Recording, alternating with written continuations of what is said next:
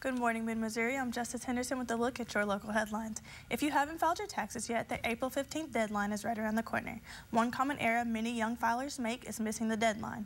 Tax experts give tips for millennials to file their taxes and avoid headaches, saying to file electronically and use tax software to do the calculations for you.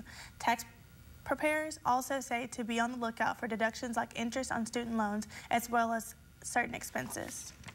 4 people are in custody and one's on the run after a car was reported stolen Tuesday night.